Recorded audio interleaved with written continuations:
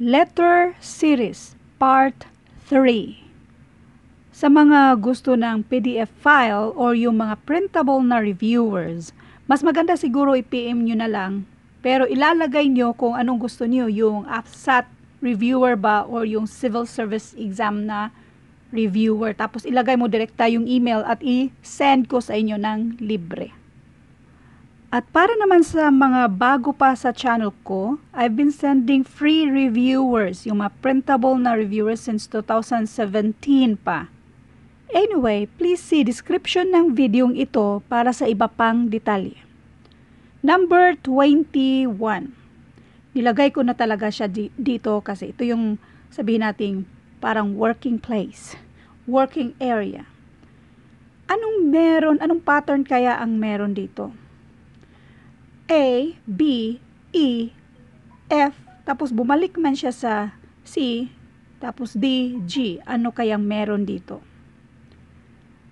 Tingnan nyo ha. Kung i-partner mo kaya ito, kasi A, B, magkasunod eh. E, F, magkasunod din. C, D, magkasunod din. Kung pareho yan, pattern ha, tingnan mo, pattern. So, kung magkasunod yan, magkasunod din dito. G, H. Sa choices, mayroon tayong letter A at letter D na may H. Eliminate natin itong dalawa. Next. M, N, magkasunod. I, J, magkasunod din siya. O, P, magkasunod. So, therefore, anong sunod sa letter K? Anong sunod sa letter K? L. So, ang sagot dito ay H, L. Letter A. Number 22. Ano kayang pattern ang meron dito? Since magkasunod naman itong Z at W, bali malapit lang sila. So, tingnan natin. Bago naging W, anong mga letters ang nasa gitna? From Z to W. So, pabaliktad tayo. Y at X.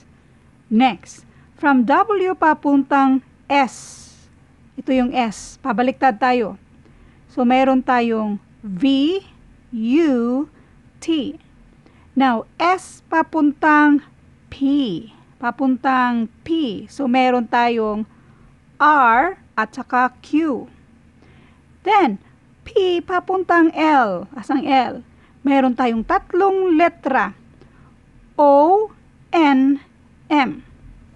May pattern na tayo. Sa actual na exam, no need mo nang ilagay lahat kung klaro na ang pattern natin in between ay 2, 3, 2, 3. So, bali, 2, 3, 2, 3, 2, 3. So, dapat mayroong 2 letters in between sa E at saka yung sagot natin. Saan ang E? Ito yung E. Huwag kalimutan, pabaliktad tayo. So, itong si D at saka si E kasi dalawang letra ang in between. So, ang sagot dito ay si letter B. Ito na yung tamang sagot. Next. Number 23. Ano kayang meron dito? Ito yung obvious. D, E, H, I, M, N, magkasunod. So, itong last na letter S, anong next dyan? S. So, ang next dyan ay letter T.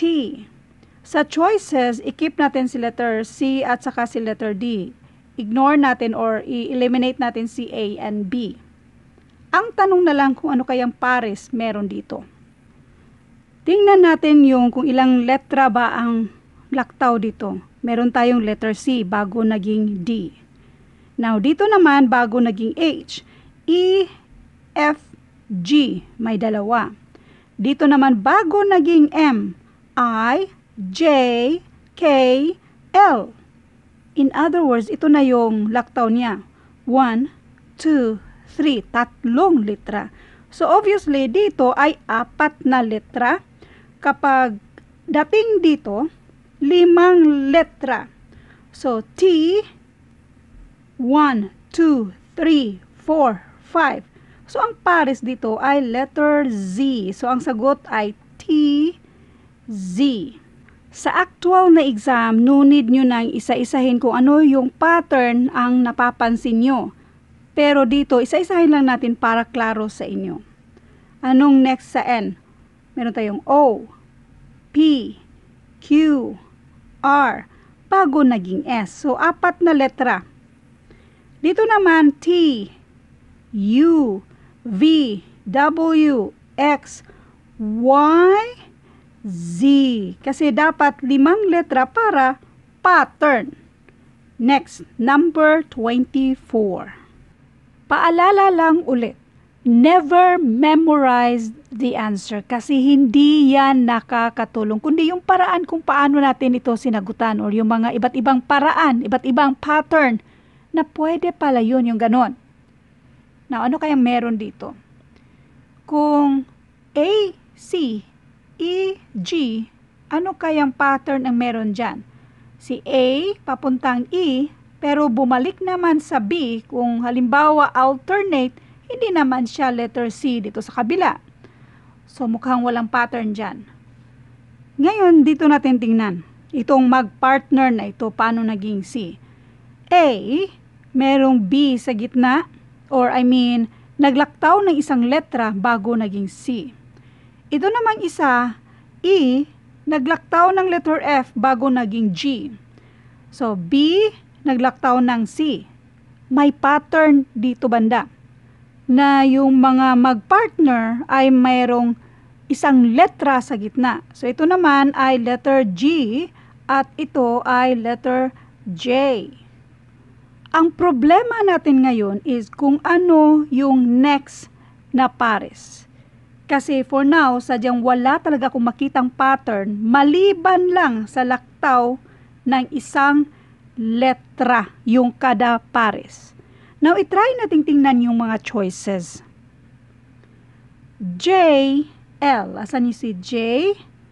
Tapos, bago yung L, merong letter K na nasa gitna. Letter K na nasa gitna.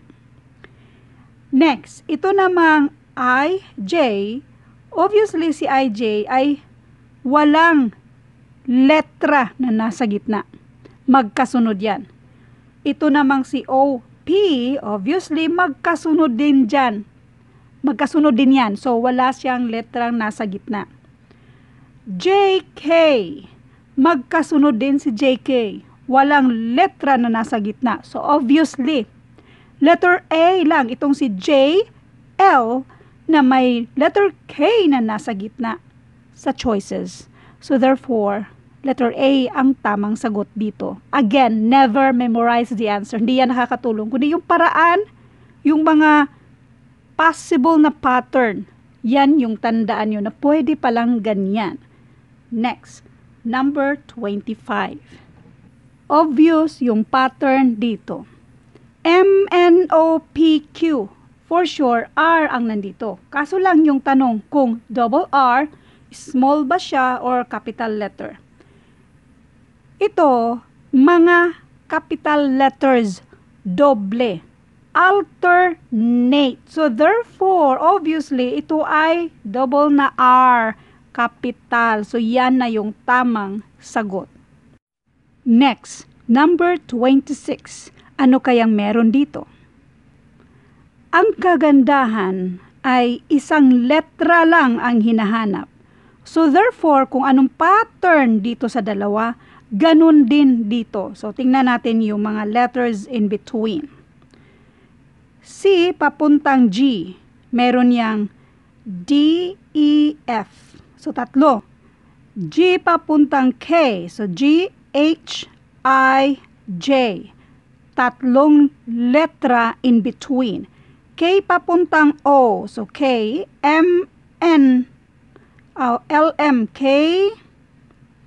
K, L, M, N. Tatlo pa rin. Then, O papuntang S. O papuntang S. Tatlo pa rin. P, Q, R. So, kung tatlo yan pareho, ganun din dito. Tingnan muna natin yung E papuntang I. E papuntang I.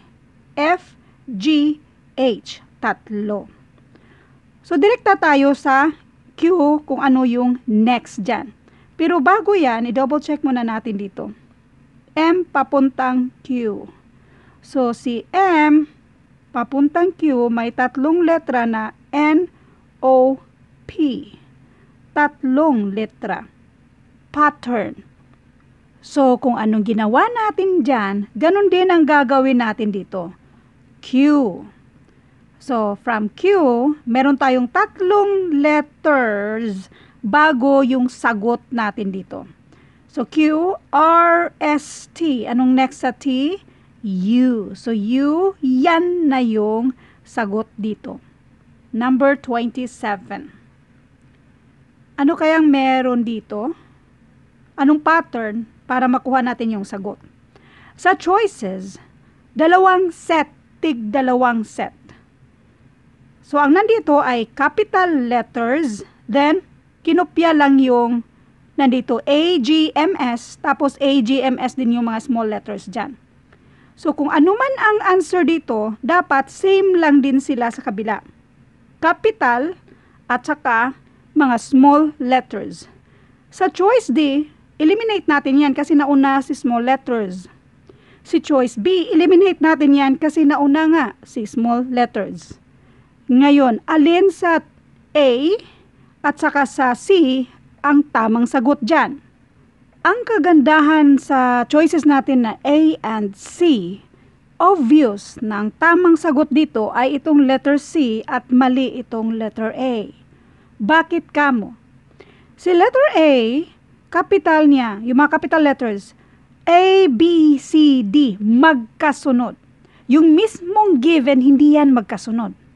Tapos, yung choice natin, B, H, N, T. Tapos, di ba, kinopya lang dito. Now, tingnan natin yung pattern mismo sa given. A papuntang G. A papuntang G. Mayroon yang 1, 2, 3, 4, 5. 5 na letters in between. Next. G papuntang M. Meron yang 1, 2, 3, 4, 5. 5 na letters in between. Diyan na muna tayo. B papuntang H. Yung choice natin ba? So, B papuntang H. Meron yang 1, 2, 3, 4, 5. 5 na letters in between. H papuntang N. N. So, 1, 2, 3, 4, 5. 5 na letters. So, no doubt na ang tamang sagot dito ay itong letter C. Next, number 28. Napaka-obvious ng sagot. 2, 3, 4. Dapat 5 letter D. Puro yan mga small letters. So, kung 2, 3, 4, syempre sa next ay 5 na letter D. So, saan dyan sa choices na may 5 na letter D? Ito yan. Di ba madali lang itong number 28. Number 29. Ano kayang meron dito sa number 29? Sa choices, mayroon tayong dalawang set. So, by set natin ito. I-by set. So, ito, binigay na yung first letter na G. Tatlo kasi yung kapital eh. So, sa mga choices, mayroon ng dalawang kapital na nandyan. Meron na tayong G dito. So, hanapin na lang natin yung karugtong. Para mahanap natin yung karugtong dyan, doon tayo sa kung ano yung mga letters na nilaktawan bago yung letter C dito. A papuntang C, meron siyang nilaktawan na isang letra. C papuntang F, merong dalawang letra na nilaktaw, D at saka E. Kung isa at dalawa, ganun din ang gagawin natin dito. G, ano kayang letra ang lalaktawan natin? G, isang letra lang, H. So, ang next ay letter I. Magkasunod lang.